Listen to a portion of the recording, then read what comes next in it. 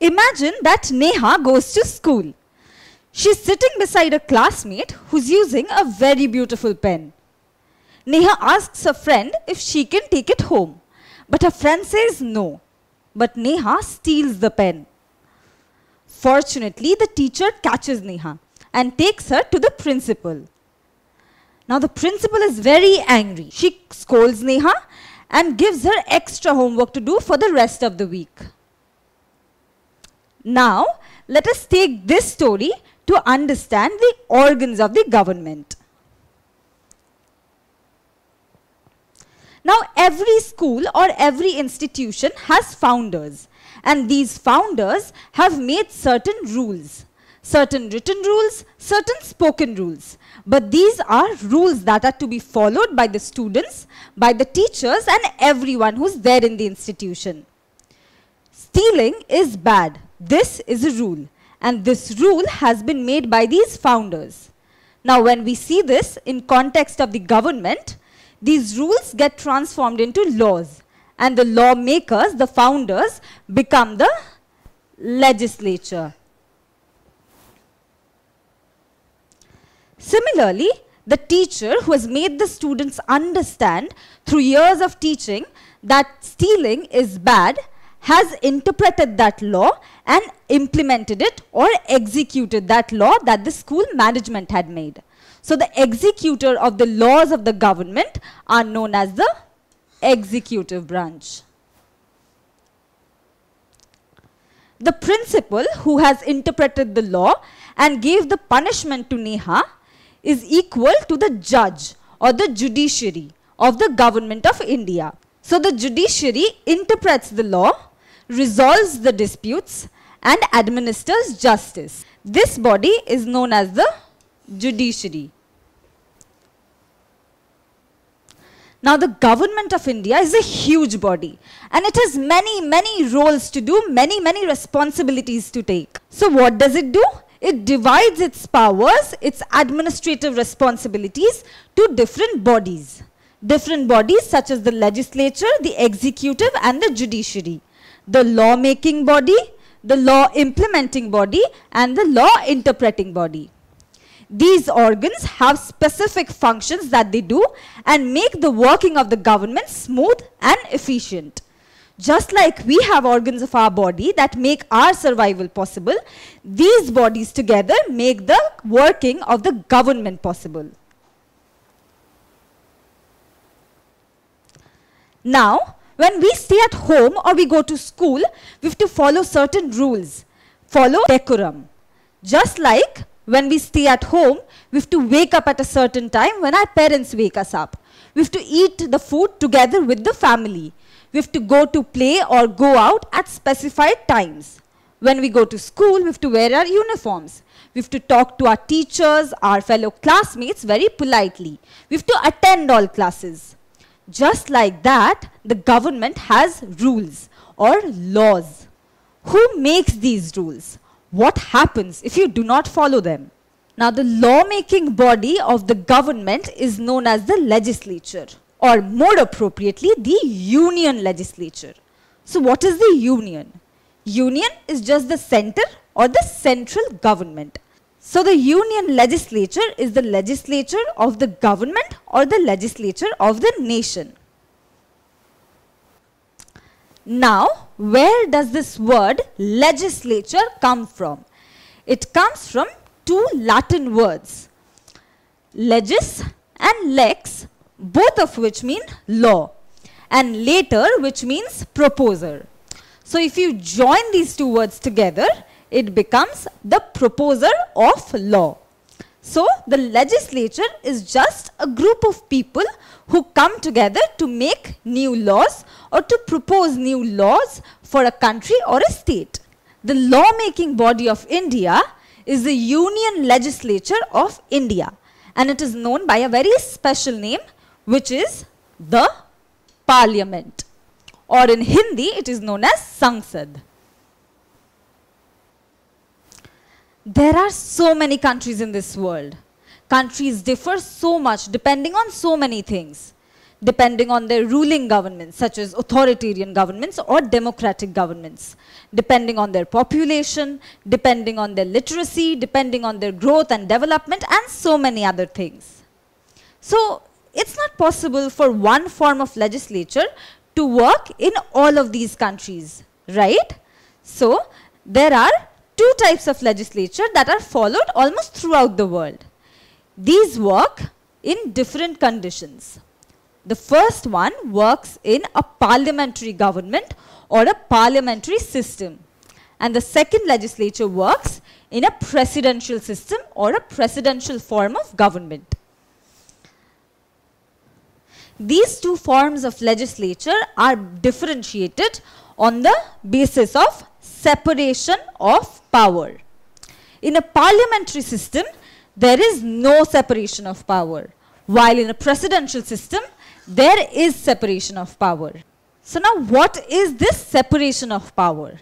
Separation of power is the separation or division of powers and responsibilities within the bodies of the government. The separation of power between the legislature and the executive branches of the government. Now in a parliamentary system, there is no separation of power, while in a presidential system, there is separation of power.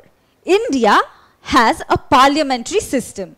In this system, there are two heads, the head of the government and the head of the state. The head of the government is the real head, while the head of the state is a nominal head. The Prime Minister with his cabinet of ministers forms the head of the government. So the head of the government is the real head, while the head of the state is the nominal head. The head of the government or the real head is the Prime Minister of the country, while the head of the state is the President of our country. So what happens in a parliamentary system is that the executive, which includes the Prime Minister and his cabinet of ministers, forms the real head, and the legislature has the president. In a parliamentary system, the legislature and the executive are interlinked, and the ones who make the laws also help in implementing it. We can take the example of our own Prime Minister, Mr. Narendra Modi, who is of course a part of the executive since he is the Prime Minister. But Mr. Narendra Modi is also a member of the Lok Sabha, which is a part of the parliament. So someone can be a part of the legislature and the executive simultaneously. Now this is not what happens in a presidential system, the system that works in USA. In that system, the head of the state and the head of the government is the president. There is no real head or nominal head. They are all the same person. And there is separation of powers. So the legislature and the executive are not linked. They are separate bodies. And a member of the legislature cannot be a member of the executive. So why does India have a parliamentary system where there is no separation of power, while America has a system of separation of power? In our country, there is a huge population and there is diversity and difference. So the people of the parliament have to represent people from all sections of society and all regions. Any law which is passed through the legislature has to work for all people of the country. There is a lot of pressure on the legislature to pass laws throughout the year because these laws will have different effect on different people. Let's take an example. If there is a ban on eating beef, this will affect the Hindu population and the Muslim population very differently because it is a thing of culture. Also, people from different regions will be affected differently because not people from all regions consume beef. Therefore, what happens in the parliamentary system's legislature is that there is a lot of pressure. So sometimes the legislature gives out some of its power to the executive so as to reduce its pressure. And also for such a huge pressure, there has to be good communication between the two organs. The absence of separation of powers has another advantage. It is that the legislature and the executive can keep a check on each other and see that the other body is not misusing the powers. In the presidential system that works in countries like USA, what happens is that their population is quite less compared to that of the countries in a parliamentary system. So the pressure on the legislature is also less compared to that on parliamentary systems legislatures, because the laws that will be passed will affect the people of the country almost uniformly. On the contrary, in a presidential system, the population is less diverse. And in such countries, the pressure on the legislature is also comparatively lesser than that in parliamentary system. In such systems, the president also has limited powers, so that the president also cannot overpower the legislature or the executive. When we said that USA has separation of powers so that no body can overpower the other organ, you must be thinking that how does India ensure this? How does India ensure the presence of checks and balances in the powers of the organs? Well, this is because the Indian legislature has in itself two bodies. So, it's called a bicameral legislature. The Indian parliament is bicameral. What does bicameral mean? Bi means two and camera means chamber. So, then bicameral means two chambers. So, the Indian legislature or the parliament has in itself two houses. Now you must be thinking why India has two houses that execute the exact same functions. Well, when you finish your paper in the exam, don't you recheck it again so that there is minimum mistakes in the paper? Just like that, a lower house and upper house, the two bodies ensure that the laws that are passed from one house are rechecked in the second house. Sometimes, because of the heavy pressure on the legislature of the country, some laws get passed which have mistakes in them. Sometimes, due to hasty legislation or fast legislation, there may be mistakes or problems that exist in the laws. So, the second house reconsiders and rechecks the laws that are passed by the first house so as to ensure that the laws that are passed are efficient and have as less mistakes as possible. The Indian Parliament has two chambers, as we said, two houses. These two houses are called the Lok Sabha and the Rajya Sabha. The Lok Sabha, as is evident from the name, represents the Lok or the public of the country. It is the lower house because members of the Lok Sabha are directly elected by the public or the Lok of the country. Rajya Sabha, as its name suggests, represents the Rajya, which is the states. It speaks for the states. And it is called the upper house because members of the Rajya Sabha are indirectly elected. As we have learnt, in a parliamentary system, the president is the head of the state who has nominal powers. But we must remember that the president is neither a part of the Lok Sabha nor the Rajya Sabha. So he does not sit in the proceedings of either house. But the president does have some roles in regards to the parliament. Now let us understand what these roles or functions are. The president summons and prorogues the house from one session to another. Summons means calls and prorogues means postpones. So, the president has the power to call for the meetings or the sessions of the houses, the Lok Sabha and the Rajya Sabha. And he also has the power to postpone such meetings. The president also has the power to dissolve the Lok Sabha. The Lok Sabha has a 5-year term. The members of the Lok Sabha stay in the house for 5 years. After these 5 years, there is a need to dissolve the house. The president does that, after which new elections to the Lok Sabha will happen.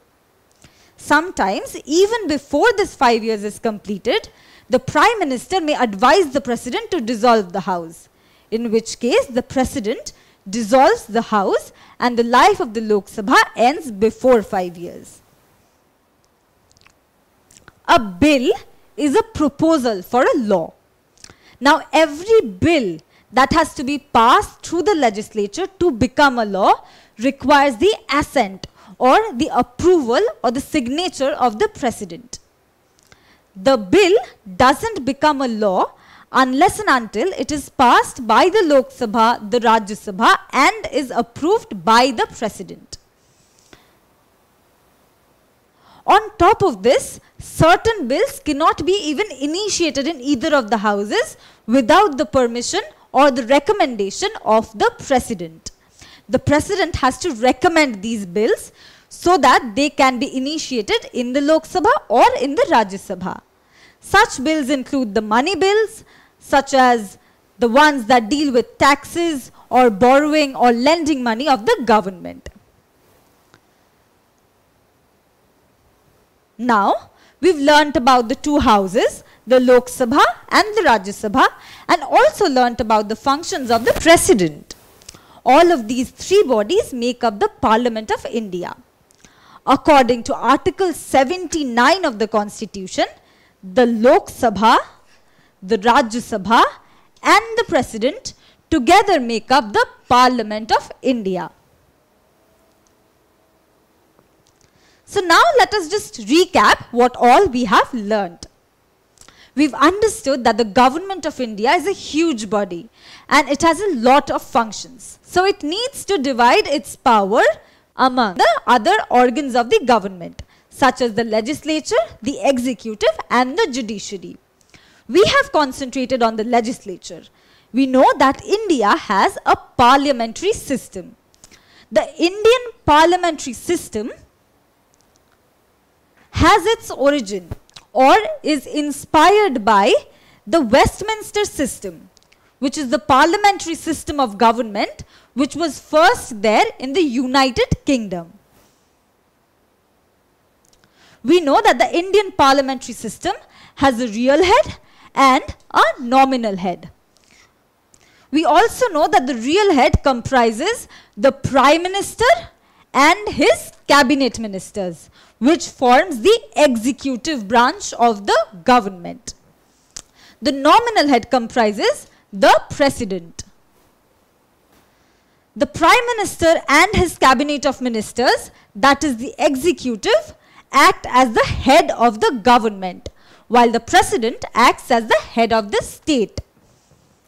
We've also learned that the legislature of India is a bicameral legislature and it has two houses, the Rajya Sabha and the Lok Sabha.